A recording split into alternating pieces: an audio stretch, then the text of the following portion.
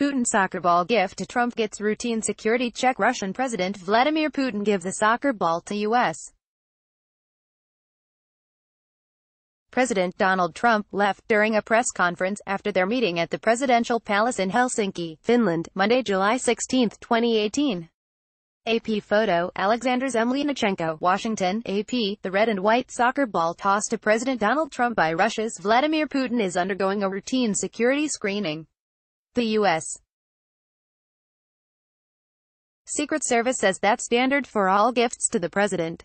During a joint news conference after their summit this week in Finland, Putin used soccer metaphors and was handed a soccer ball that he tossed to Trump.